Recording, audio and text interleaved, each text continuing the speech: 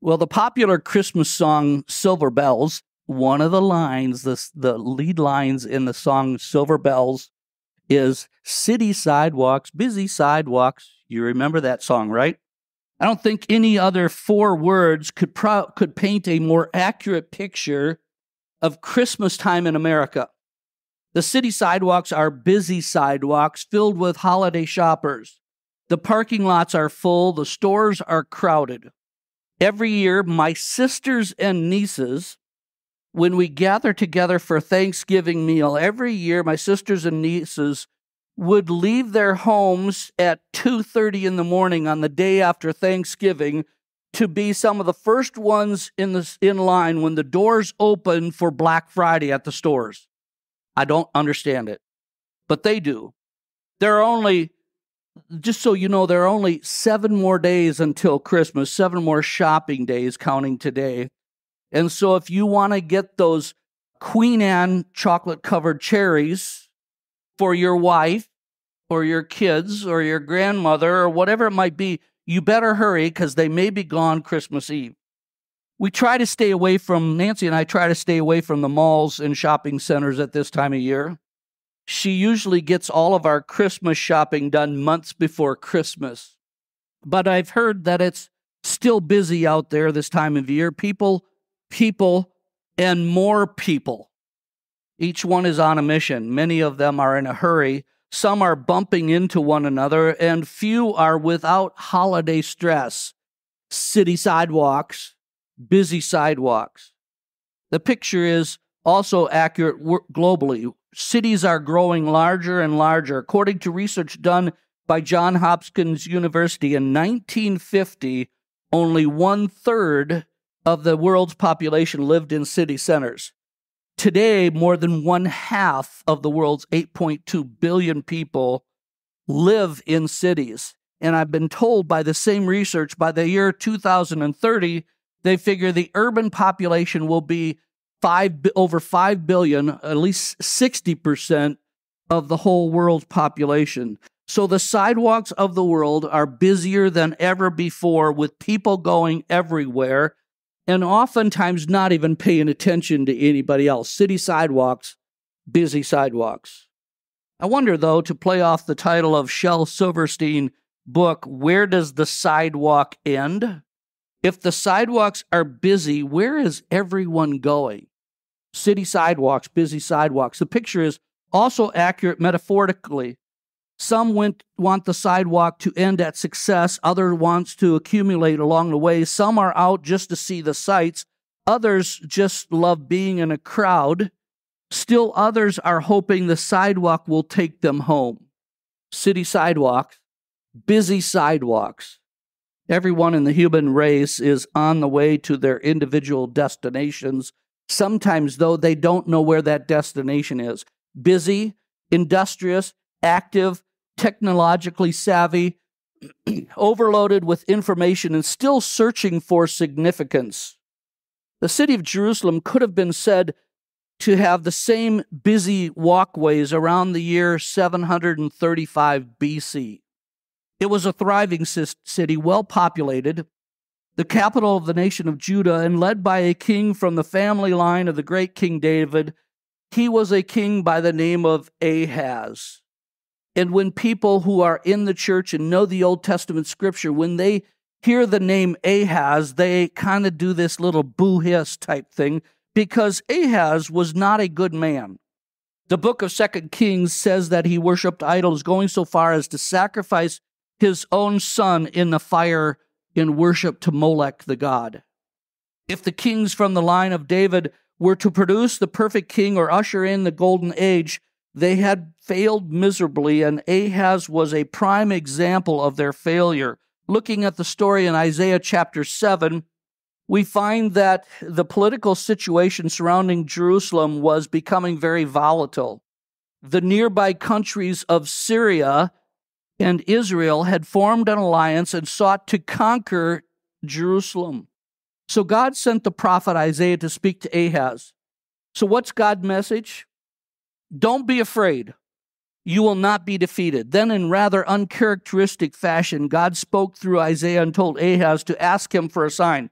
similar to when Gideon asked God for a sign so he could make sure he was walking in God's will. You see, Ahaz was considering making a treaty of his own with Assyria, which God did not want him to do. So the opportunity remained open for Ahaz to affirm his faith and act like a believer. And basically God said, ask me any sign you wish so that you will believe that I am protecting you. But Ahaz said in verse 12 of chapter 7, he says, no, I will not put God to the test. Pious sounding though it may seem, what he was really saying is, no, I'm going to do things my own way. And so what he did is he tried to seek out a backroom alliance with the most vicious army of all the time, hoping that they would together destroy their enemy. He said, I'll keep up my practices as an idol worshiper and aspire to become more powerful and pretend that I'm a God worshiper. Does that sound familiar? City sidewalks, busy sidewalks, filled with scheming, striving, and scurrying. But in the midst of the busyness of humanity and their journey to nowhere, God makes an astounding promise. In the words first given through Isaiah to Ahaz, when Ahaz finally asked God for a promise, this is what God said. These words were spoken more than 700 years before the birth of Christ, and this is what God said to Ahaz. Therefore, the Lord himself will give you a sign. The virgin will be with child and will give birth to a son and will call him Emmanuel. So 700 and some years before the birth of Christ, God is prophesying that he's going to be the redemption of the world through his son, Jesus. We see in this one verse and all the corresponding fulfillment of prophecy, we see God's promise, we see his provision in fulfilling his promise, and we see the peace that comes from God's provision. This promise, this prophecy, is one of the messianic prophecies which we read through Isaiah and many other passages, but primarily Isaiah, pointing to the coming of Christ who would deliver the people from their oppression. The promise here is called a sign. And as I point out a few things about this sign, you'll understand in your mind how the Christ child, born some 700 years after this prophecy, fulfills this prophecy and provides for it. It is said that for some one person to fulfill all of the prophecies written about the Messiah would be the equivalent or the probability of taking a quarter and marking on it a red X on one side of it and throwing it in the sea of quarters covering the state of Texas about a foot deep, and then asking somebody to dive into that pile of quarters covering the state of Texas and pull out that one quarter with the red X on it. That's the probability of one person of all of history fulfilling the prophecy that was written about the Christ. Not very possible, is it? And yet we understand that Jesus was the one that fulfilled all of those. So let's see about this sign. First of all, we understand that God was the one that was going to give this sign. Ahaz wouldn't ask God for a sign. He displayed unbelief. But regardless of what Ahaz said or did, the Lord was going to give him a sign. God was going to intervene in human history because his chosen people were not fulfilling their part of the covenant and were being disobedient. In the covenant with Abraham, God said that his people, the chosen people, would be blessed and would be a blessing to all of the nations, and yet God's chosen people were now divided and disobedient. There was the nation of Israel and the nation of Judah, and they were split up, and neither of them were following God. And so God was going to intervene in human history as he has so many times before and so many times since then. It was going to be a time where everyone was going to be expecting the significance of the sign. The sign is all God's doing. God broke through, and through his actions, he says, I see the busyness of humanity, striving everywhere. I alone will give them a sign. I will do something so miraculous that they will have to stand up and take notice. So Titus chapter 1, verses 2 and 3 tells us that God had a plan all along from the very creation of the world. When man was created and mankind was created in God's own image, God gave them the heart of God, and God intended for them to be in character, us to be in character with God. But man walked away from that in the disobedience of our own mind. God gave us the free will that we had, and so we walked away, and God from the very beginning of time knew this was going to happen, that man was going to walk away from him, but he also provided from the very beginning for a way for man to come back into fellowship with him as his children. So before the stars were placed in heaven, before the earth took form, before life existed on planet, long before that, God knew and had a plan for what was going to happen. And that plan included you and me. If God sang a song, the words might sound a little bit like a Willie Nelson song, and I'll try to do my best interpretation. You are always on my mind. No, I can't sing like him. He was thinking about you before the very beginning of time, and now God was ready to give a sign, an actual occurrence that will prove he is acting out his singular plan. It was a plan that culminated in the coming of Jesus that we celebrate at Christmas. Matthew 9 says, Jesus went through all the towns and villages, teaching in their synagogues, preaching the good news of the kingdom and healing every disease and sickness. City sidewalks, busy sidewalks. God walked those busy city sidewalks filled with harassed and helpless people. The plan was all along was to send a savior and a shepherd. I wonder how many people today we know that feel harassed and helpless. I wonder if we look around our city streets, our city sidewalks, our busy sidewalks, if we will see people who are harassed and helpless and even hopeless. I dare say we could look at all around us and see that. In an interview shortly before his death, ex-Beatle George Harrison said, "Everything else in life can wait, but the search for God cannot wait."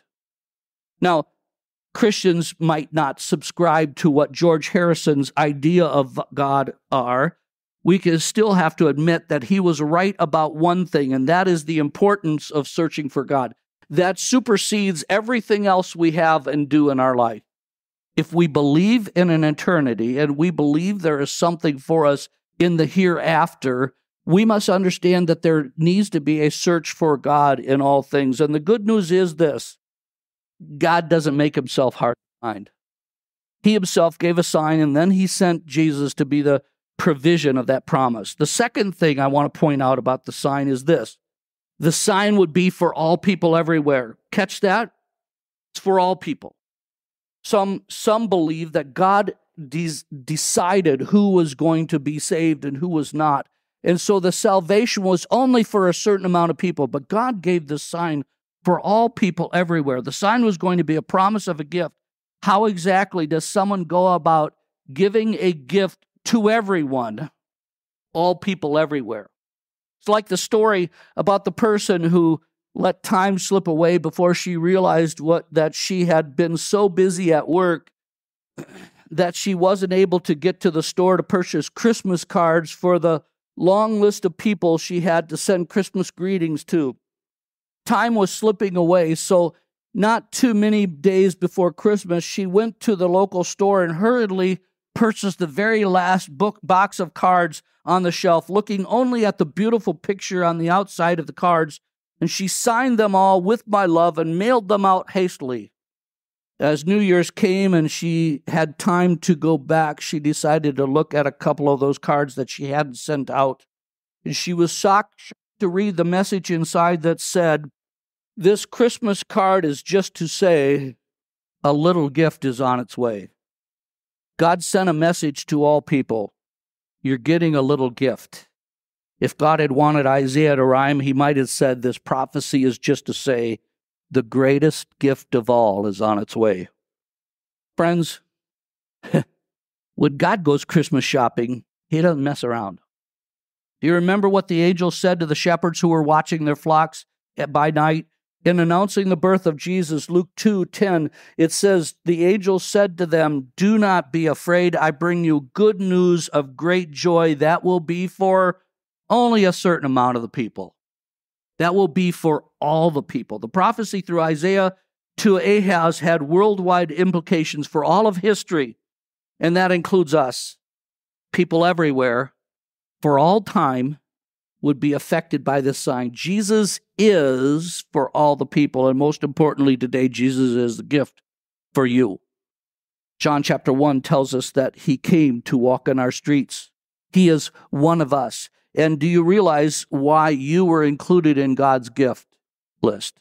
It is because God loves the world and everyone in it. Have you accepted the gift of God? If you haven't, I would urge you to do so, to understand and acknowledge that you are helpless and hopeless without the grace of God that comes to us in Christ, and to turn to him in faith and ask him to be your Savior and your Lord. We simply need to acknowledge who we are without Christ and say, God, you are the only thing I can depend on. And so the third thing we see about this sign is that the sign would be miraculous. How much more miraculous than this? A virgin will be with child. Some have tried, how would you like to get attention of a large crowd?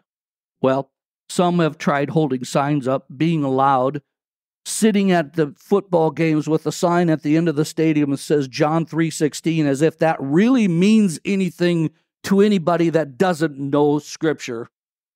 Skywriting from planes, full-page ads in the newspaper, jamming the highways and bridges and protesting, not allowing traffic to be, that's really a good way to get attention to everybody. Some have even tried terrorism to capture the attention of the world. There's an old advertisement that says, it's popularized by a perfume commercial that says, if you want to capture someone's attention, just whisper. Do you remember that commercial? Now, I know what's going to happen is, this is human psyche. You're going to not even listen to anything else that I have to say for the rest of this message, because your mind is going to go back to that commercial and say, okay, what was that for? So just so you will pay attention to the rest of the message, it was a perfume called Nuance by Coty. Okay, so now you've got that out of the way. You don't have to think about that. You can pay attention. So God speaks to us in a still small voice. And that still small voice would be astronomical in its announcement. That still small voice, even though it was announced by loud angels, was carried out in the plan with a little baby. God's sign was miraculous. A virgin would conceive. A young woman, a young lady who had never been intimate with a man would become pregnant. Go figure. That would be pretty miraculous, don't you think? And I think it would catch people's attention. But did it? Was it a shout or a whisper? King Ahaz ignored Isaiah's prophecy. The sign didn't get his attention. Many scholars believe that a young lady during Isaiah's time did become pregnant and name her son Emmanuel, but she was not a virgin. And even more clear, the Bible uses this as a time to serve as a type and forecast for Mary, the mother of Jesus. Matthew chapter 1, verse 22 and 23 says this, all this took place to fulfill what the Lord had said through the prophet, the virgin will be with child and will give birth to a son, and she will call him Emmanuel. What you read in the New Testament, it is an exact quote from Isaiah chapter 7. What the angel said to Mary and to the others was an exact quote of that prophecy. Did the world sit up and take notice that the virgin was with child? Was all the focus on Joseph and Mary the night Jesus was born? Or was everybody going around doing their own thing, their business and their busyness, as the case may be? I didn't think it was any coincidence that there was no room for Joseph and Mary in the inn, but the fact is there was no room for Joseph and Mary and the baby in anybody's plans. City sidewalks, busy sidewalks, sidewalks filled with the lonely, the hurting, the ones with misplaced priorities. Wonder, Have you ever seen sidewalks filled with lonely and hurting people, ones with misplaced priorities? In the church, we often talk about the down and outers, the ones who don't have anything to say, but we don't understand even those who are affluent in the world's scene without Christ are extremely needy. I remember when we were pastoring in Michigan, and there was a whole subdivision of new homes that were at that time $500,000 and more to build. And I remember driving out into the neighborhood and looking at it. The yards were dirt. You could look in the windows of the houses and see that they had only furniture, sparse furniture in the living room, and nothing else in the house. They were simply places for these executives to go and have parties to show off their wealth, but they were not homes. Everyone today, without Christ, is lonely and hurting and helpless and hopeless. We need a Savior. We need a Christ. This long-awaited sign was largely overlooked and ignored by the crowds of the city. It was miraculous, a virgin conception, a virgin birth, as unbelievable as that may be, was overlooked. And so who did God bring the sign to? Who did God bring the announcement to? Some stupid, stinky shepherds out in a field. Oh, wait a minute. As Liz said, maybe we're all like shepherds. And God brought that message to each one of us that we should be the ones who make the announcement of who Christ is. So God brought a sign that would be miraculous. And then finally, God brought a sign that would be a baby boy. A baby boy given the name Emmanuel, which means God with us, not apart from us, not distant from us, but God with us. While this was not Jesus' proper name, it was a name that belonged to him as an attribute. Emmanuel, God with us. In the beginning was the Word, and the Word was with God, and the Word was God. And God came to dwell on our streets and among us. From the point of this miraculous birth, God would himself be present among people. God would himself come and dwell with us and live like us. And it said that Jesus is the only one who is fully human and fully God, and yet did not sin, had no sin within him. John 1:14 says, so the Word became human and lived on earth with us. He was full of unfailing love and faithfulness, and we have seen his glory, the glory of his Father, the one and only Father. New York Yankees announcer, former New York Yankees announcer, Phil Rizzuto, once suggested to manager Joe Torre that managing the players on the field would be done better from high above the field, up in the boxes, where he could look down upon them and see every play and announce down to them what they were supposed to be doing. Thoughtfully, Joe Torre replied, sorry, but thanks. Upstairs, you can't look in their eyes. Friends, in Jesus Christ, God has not only come down to our playing field, but he's looking in our eyes. He knows us. He loves us. Did King Ahaz understand all this? Not in a lifetime. It was a prophecy focusing on the future. Jeremiah 31, verses 31 and 33 says this, the day will come, says the Lord, when I will make a new covenant with the people of Israel and Judah. This covenant will not be like the one I made with their ancestors when I took them by the hand and brought them out of the land of Egypt. They broke that covenant, though I loved them as a husband loves his wife, says the Lord. But I will put my laws in their minds, and I will write them on their hearts. I will be their God, and they will be my people. They'll be my people, the ones in the cities, the busy ones on the sidewalks of life, and I will be their God. The sign given by God for all people, miraculously, was a baby boy. Do you want to know what's amazing about that? Nothing changes life like a baby. If you haven't noticed, our church family has recently experienced church growth through the birth of a child. And I'm certain if you were to ask the young parents around us, they would tell you exactly how their lives have changed with a new baby.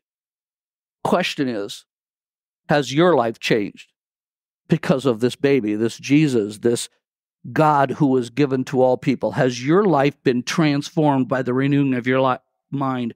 Has this baby affected your work, your schedule, your life? Has this baby influenced your attitude, your mindset, your love, your giving, your service? Or are you so busy walking the city sidewalks to nowhere that you haven't even noticed this baby? City sidewalks, busy sidewalks, the entire human population on the way to their individual destinations. But a sign, a promise, changes everything for every traveler among us. For the busy and directionless, there's now direction. For the busy and striving, there is grace. For the busy and tired, there is rest. For the busy and battle-scarred, there is peace. For all of us, a baby who would change the world, and all you need to do is simply look at the baby in the manger and take the time to be focused on the quietness of that blessed birth of a child by the name of Emmanuel, God with us. And you will grasp the unbelievable meaning of the miraculous statement about this miraculous event. And God came and made his dwelling among us. This same Jesus who was born, who we celebrate being born on Christmas, is God who came to our city streets and our busy streets to live among us. I would pray that you would let those city sidewalks and busy sidewalks lead you to a Savior in a little manger who can change your world. And if you don't know, and if you're listening online, if you have questions about this, call us. We'd love to visit with you and share this Christ, this child who came at Christmas to be our Redeemer and our Master. Heavenly Father, as we close this time, in a week before Christmas, we ask that you would take this week in the busyness of choir concerts and school and work and all of that that's going on, the last-minute shopping and things like that, that you would take this time to quiet us and help us to focus on the fact that you came miraculously to live in our world so that we might someday live in yours. In Jesus' name, amen.